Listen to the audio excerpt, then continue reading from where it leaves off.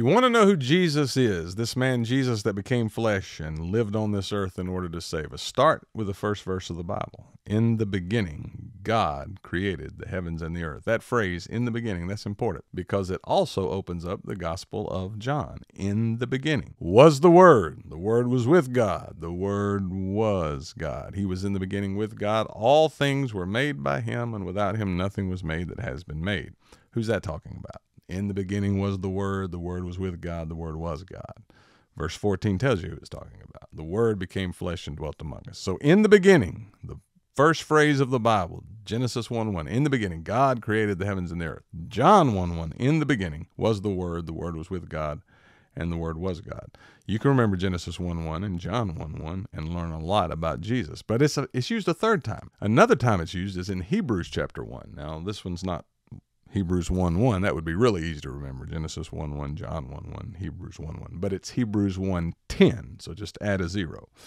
Because in Hebrews 1 and verse 10, the Bible says, and this is the Father talking to the Son, and this is what a lot of people don't want you to know is in the Bible. God the Father speaking to God the Son, and here's what he says. You, Lord, in the beginning, laid the foundation of the earth, and the heavens are the work of your hands. Put all that together, it means that in the beginning, God created the heavens and the earth. And John 1:1 says that Jesus was there in the beginning. And Hebrews 1:10, the Father even says that Jesus is the one who actually did the creating of the heavens and the earth. No wonder in verse 8 of Hebrews 1, the Father says, your throne, O God, is forever and ever. The Father calls him God because he is God. He's God the Son, along with God the Father and God the Holy Spirit. Jesus is the one who created the world. And don't let anybody tell you differently, because the New Testament teaches that very, very plainly in several places. And in the beginning, that phrase, remember that, Genesis 1:1, John 1:1, Hebrews 1:10. Now, when they were arguing about his identity in John chapter 8, he told them, before Abraham was, I am. They knew what that meant. They wanted to kill him. That was the name that was given by God at the burning bush in Exodus chapter 3 when Moses said, who are you? Who am I to say has sent me on this mission? He said, you tell him I am has sent you. So Jesus didn't say I was. Jesus didn't say I will be. He said I am. He's present tense, which means, and they knew what he meant, whether you want to admit it or not. They knew he was claiming equality with God, claiming to be God, and claiming to be eternal. And, of course, he comes back from the dead to prove that all the things that he said and claimed were true. Thomas, you remember doubting Thomas? That's where he gets his name, because he wasn't there when the other apostles met with Jesus, and they told him that Jesus is alive, and he said, unless I see the scars in his hands and in his side, I will not believe. And so Jesus shows up again and says, Thomas, here are the scars. Here they are. And Thomas realizes it's really him, and he says, my Lord and my God. Now, when people said that to angels and tried to worship them, angels stopped them. But Jesus accepted worship. That would be blasphemous if he wasn't God. Because you remember when Satan tempted him in the wilderness, he said, it is written, you shall worship the Lord your God, and him only you shall serve. The only one that is worthy of worship, the only one that is to be worshiped is God. Thomas worshiped Jesus, and Jesus accepted it.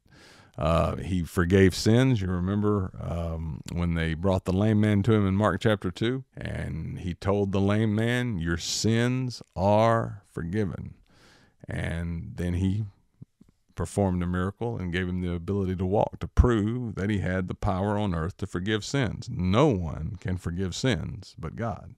In fact, the religious leaders on that occasion, that's what they said. They said, this is blasphemy, what he's saying. He's claiming the ability to forgive sins. Who can forgive sins but God alone? Jesus didn't argue with their point. He just proved that he is God. Only God can forgive sins. So on and on and on we could go, but the Bible plainly teaches that Jesus claimed to be God and is God, and he is the eternal I am. And so, you know, a lot of people have trouble understanding the Trinity. The Trinity trips a lot of people up. And let me tell you how you can just simplify that in your own mind. I don't understand exactly why it's so confusing, because, you know, I just accept the fact that the Bible teaches things that I will never fully understand. But if the Trinity trips you up, remember this: God the Father and God the Holy Spirit are both interested in what you think about Jesus. Okay, it's all about Jesus. They both put the spotlight on Jesus, and how we respond to Jesus is what it's all about with both the Father and the Holy Spirit. So whether you understand them or not, if you want to please them, just focus on Christ. Okay, think about Christ, live for Christ, love Christ, because he is the one that is to have the supremacy in all things, according to Colossians 1 and verse 18.